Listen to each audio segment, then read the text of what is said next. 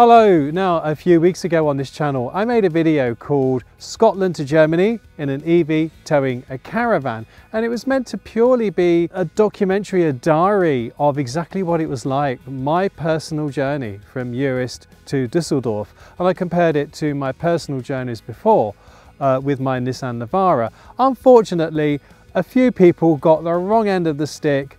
They thought I had some kind of an agenda when purely I was just trying to show what the journey was like. So I thought I would try and put some of that right today in this video. And this is going to be about the pros and cons and the myths and the truths about towing a caravan with an electric vehicle and help you decide, is an EV for you?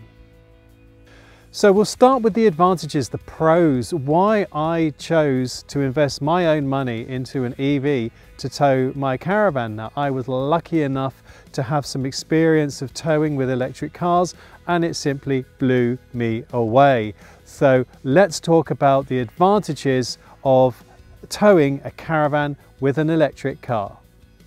So what's the good part about driving with an electric car?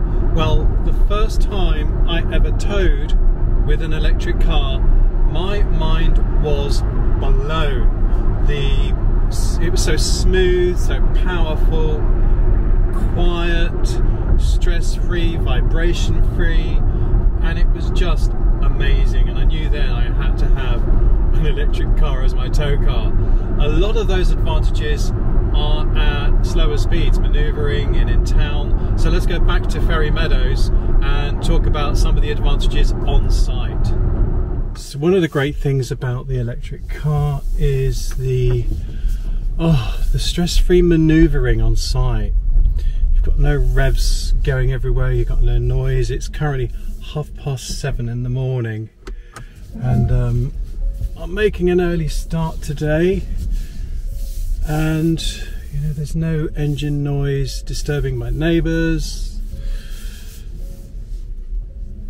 and there's no revs. I don't have to worry about anything like that. It's just quiet, serene. I can turn that off.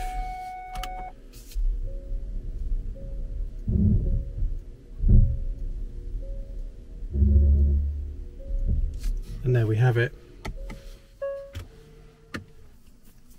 So we're all hitched up. It's 7:30 in the morning.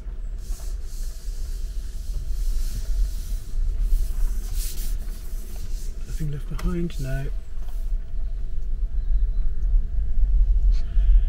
And it's just so quiet. They actually have to make this artificially generated noise for pedestrians and cyclists, I think since about 2019. But even that is really quiet and subtle. It's so lovely.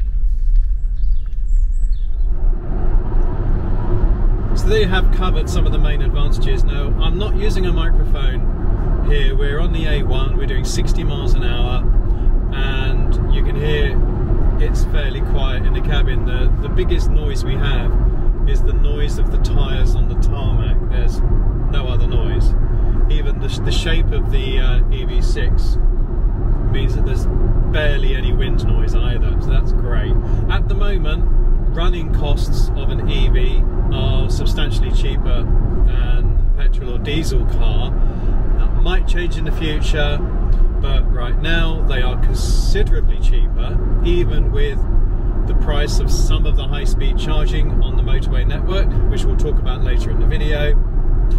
And also, if you are using your car mostly for short journeys for work, like if you're commuting every day, 50 miles or whatever, and you have off-road parking, that's another thing. If you have off-road parking at your home, then you have the convenience of charging your car at home overnight, and in normal use, you never have to worry about stopping at a fuel station to fuel your car.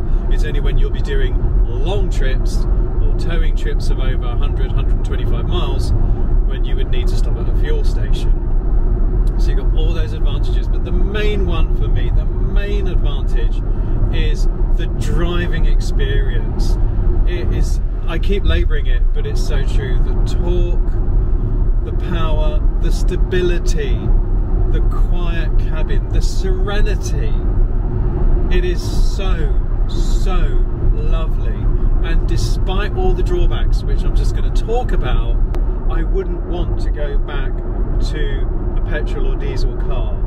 Some people have found the charging, which we'll talk about in the downsides. Some people have found that too stressful and they've had to go back to a petrol or diesel car. Me, I'm prepared to put up with the charging stress because this is phenomenal. So that's the driving experience, why I really went for an EV. And then why I went for a Kia EV6 is for the V2L. V2L stands for Vehicle to Load. It's currently available on the Kia EV6 and the Hyundai Ioniq 5, and a similar system will be available on the Volkswagen ID. Buzz.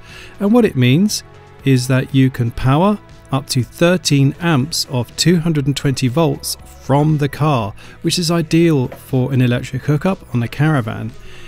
Here I'm at a CS in Yorkshire. Without a mains hookup is only £9 a night, but I can still use the microwave to warm up the milk for my coffee.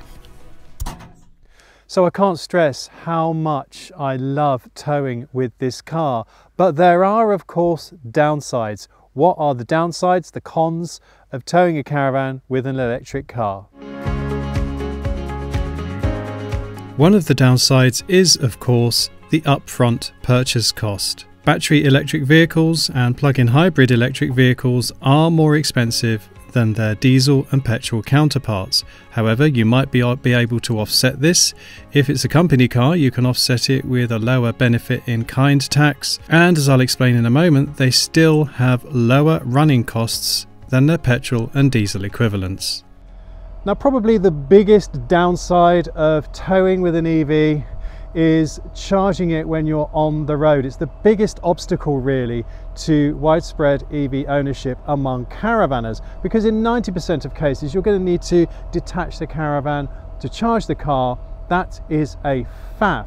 Also, if you can't park the caravan next to the car as I have here, you're going to have to leave it somewhere else, maybe in a caravan parking area away from the chargers, and there are security implications connected to that, which I will cover in another video.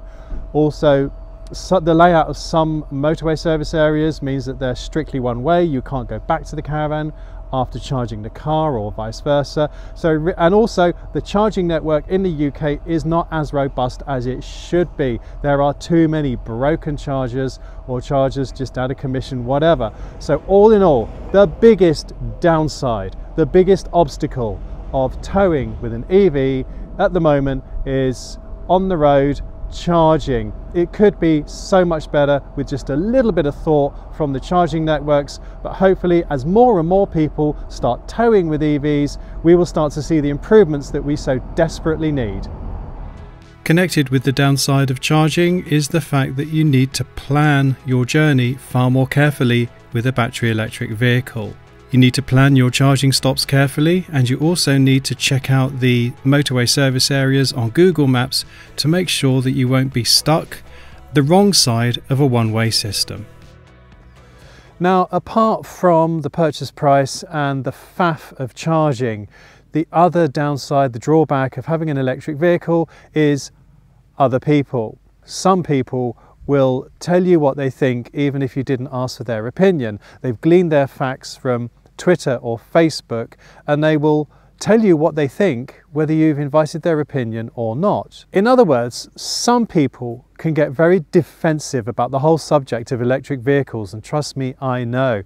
That defensive behaviour can manifest itself in verbal or written attacks, fabrication or gaslighting, calling the other person stupid or ill-informed. So why do some people get so defensive about the subject of electric vehicles? Clinical psychologist Seth Meyers wrote, "Someone gets defensive as a means of avoiding accountability." Psychologists agree that defensive behaviour has the purpose of protecting the individual from feelings of hurt and shame. The objective is to shift attention to the faults of the other person to feel better about themselves in the short term. The sad thing is, in the longer term, such people actually feel worse about themselves. We also have to remember that the fossil fuel industry is phenomenally rich, and it uses some of that wealth to support opinion and policy that protects its own interest. So there you have the pros and the cons, the advantages, disadvantages of towing a caravan with an electric vehicle. Now let's move on to some truths and some myths. Many of the comments to that video about towing from Scotland to Germany with an EV towing a caravan were very informed, respectful, and even if they didn't agree with what I was doing, they were respectful and informed, but some of the comments were anything but. So let's review a few of those and file them under truth or myth. You're pushing the EV agenda. Myth. I'm just a man in a van doing his thing, but some people get really defensive about it for reasons we now understand. EVs are green. Myth. Over their whole lives, EVs are greener than petrol and diesel cars. They do emit more carbon in their manufacture than a petrol or diesel car, but they emit less carbon in use. It's agreed that you need to drive an EV around 60,000 miles to offset the additional carbon created in their manufacture, and then you start creating less carbon than an internal combustion engine car. Remember that EVs lack tailpipe emissions, which makes for cleaner air in cities and around busy roads. The electricity that powers EVs is generated by burning coal. Myth. According to the National Grid, in 2020, renewable energy accounted for 43.1% of the UK's electricity generated, outstripping fossil fuels over the course of the year. In 2010, fossil fuels accounted for over 75% of the UK's electricity generation. In 2021, that was down to just 35%. Figures for Scotland are even better. While Scotland could produce 97% of its electricity from renewables, it exports some of this power. But the figures are still encouraging, with 56% of the energy consumed in Scotland coming from renewables and just 13% from fossil fuels. Given the current energy crisis, you could end up paying a higher cost per mile in an EV than in a petrol or diesel equivalent. Truth. I've done some calculations on the assumption that you get 25 miles per gallon towing and 40 miles per gallon solo at today's prices. The cut-off point between paying more for an EV than you would petrol or diesel is 70 pence per kilowatt hour towing and about 87 pence per kilowatt hour solo. Gridserve is the most prolific motorway network, and it charges about 50 pence per kilowatt hour rapid charging. Shell is 66 pence per kilowatt hour. Connected Curb, which is just rapid charging, is 35 pence. Podpoint at Lidl is 28 pence for a rapid charge. And Podpoint at Tesco is often free, but that's a slow charge. So these are still much lower than the cut-off points of 70 pence and 87 pence. However, with the projected increases in energy costs, while 1 or 2 charging sessions might end up being more expensive than the fossil fuel equivalent, the overall running costs of an EV look set to remain lower than their petrol or diesel equivalents. We can't generate enough electricity to cope with widespread EV uptake. Myth. Now, renewable energy can and will satisfy our demand, but of course it's dependent on the forces of nature, which don't always coincide with the peaks and troughs of demand. We need a way of storing the excess renewable energy and releasing it back into the grid at times of peak demand, something known as grid balancing. And ironically, one of the best solutions for grid balancing is the adoption of electric vehicles, because they can store the energy in their batteries when it's times of excess production and then release it back into the grid when it's needed. The battery will be useless in just a few years. Myth. According to Car Magazine, there are so many cells in a typical EV battery that they retain capacity even after hundreds of thousands of miles. Although they won't perform as well as when box fresh and new, they will keep holding charge for many, many years to come, and the internet is full of high mileage electric and hybrid cars still working well into their dotage. The expected electric car battery life is at least a decade, and our advice is your car will fall apart before your battery fails. To back this up, most manufacturers offer warranties on the batteries of between 7 and 10 years and up to 100,000 miles. Hydrogen technology will make battery electric vehicles redundant. Maybe. Some people are holding out for hydrogen, saying that hydrogen is going to be the answer. Well, maybe. Hydrogen certainly has the advantages of faster fill-ups and greater energy density, but it has the huge disadvantage is that it is less efficient. According to Dr. Alan Jones and Dr. Martin Nielsen at Lexology.com, a battery electric vehicle is 80% efficient. 5% of energy is lost at charging. Battery charging and discharging loses a further 10%, and the motor wastes 5%, giving a total loss of 20%. A hydrogen fuel cell vehicle is only 38% efficient. Electrolysis is only 75% efficient. The gas is compressed, chilled and transported, which loses a further 10%. Converting hydrogen back to electricity is only 60% efficient, and then you have the same 5% loss from the motor.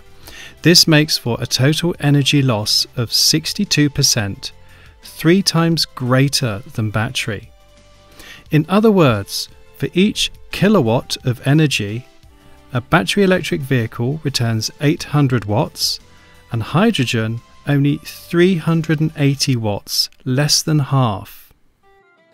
We also have to remember that right now in the UK, 95% of all hydrogen produced comes from fossil fuels. Now, according to Auto Express on the 31st of January 2022, hydrogen is a viable alternative to battery technology, but one of the biggest drawbacks at the moment in the UK is the lack of infrastructure. We only have 11 hydrogen filling stations. Now, in terms of carbon emissions, green hydrogen, that is hydrogen made with water and electrolysis, which accounts for only 5% of all hydrogen made in the UK at the moment, that is actually favourable, better for the environment than the production of lithium-ion batteries.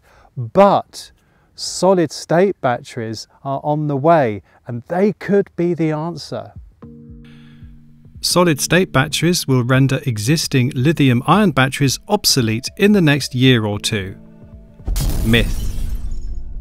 Now, the development of solid-state batteries is very, very exciting. Unlike lithium-ion batteries, they do not rely on precious metals. They offer a faster charging time and they offer greater energy density, so you can get more power into a smaller battery. Now, despite the fact we could be seeing solid-state battery vehicles on the road quite soon, it's going to be about 10 years before we see widespread adoption of solid-state batteries, and in those 10 years, lithium-ion technology is still improving.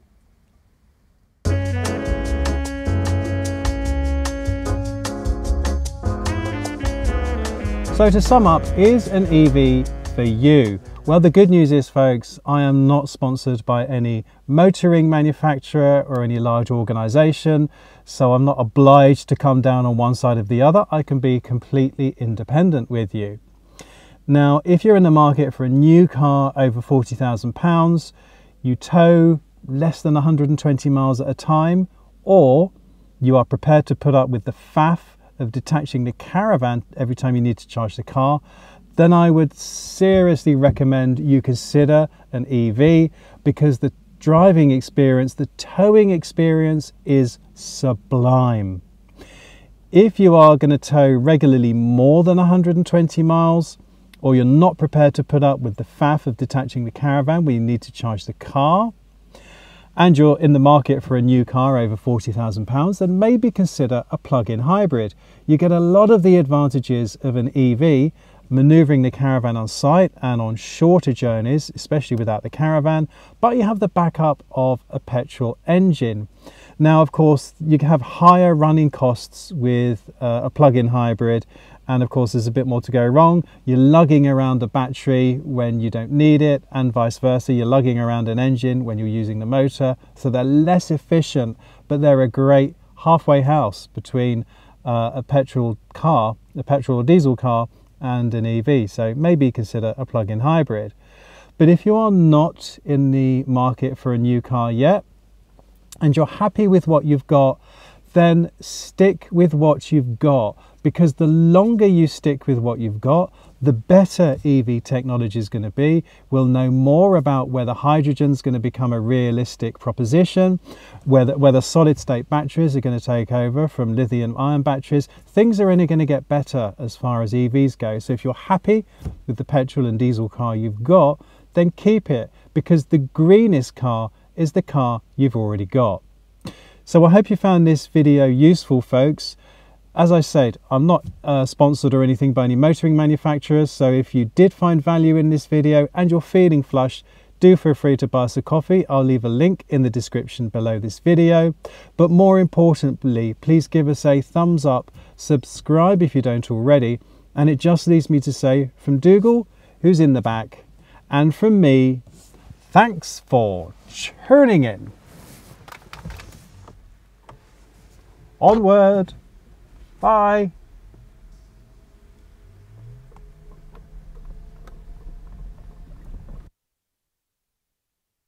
If you would like to find out more about touring with an EV, be it tent camping, towing a caravan or folding camper, or touring in one of the new electric camper vans or imminent motorhomes, or if you already go camping or caravanning with an EV, then please check out my new newsletter, Electric Touring, and join the growing community of those of us who tour with electric vehicles. By getting together and combining our voices, we can hopefully speed up the changes that need to happen to make electric touring a smoother and more widely attractive proposition. There's a link to Electric Touring in the description below this video. Bye.